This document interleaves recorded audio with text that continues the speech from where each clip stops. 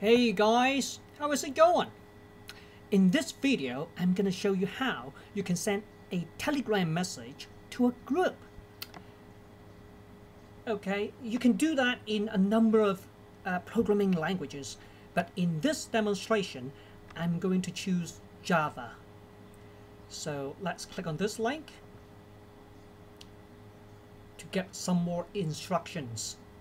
Now on this page, you will find there are a number of steps we'll have to follow. In particular, you'll also find the source code. So let's copy the source code and we'll then do the remaining steps. Now we're going to paste the source code in a Java file called Telegram Group Sender. Let's paste the source code. As you can see, there are only 66 lines in this Java file. So it's a very simple file. It's a very simple Java program. If you like, you can make, whatever changes you want to make. But in order to get the demo up and running, you just need to make a few changes. It's very simple.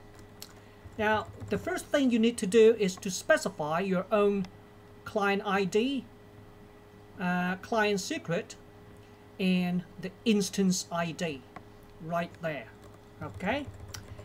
Also, you will need to specify the group name.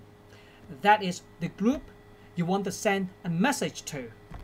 Of course, before you send the message to the group, you will have to add the gateway to the group. Otherwise, the gateway will not be able to send messages to the group.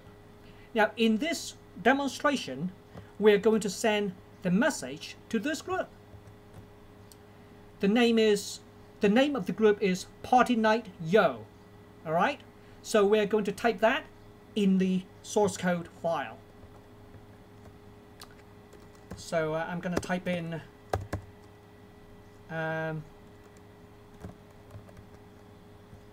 Party Night Yo. Okay. Party Night Yo. All right. So that is the name of the group. So after you make all the changes, right, all you need to do is to compile this Java file into a class file. And you can do that by using this command line. All right.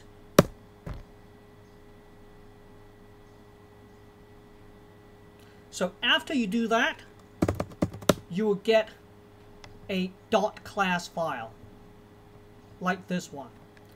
So now we're ready to run the file. I mean, we're ready to run the program. And we can run the Java program by typing this command line. Okay, so let's do that.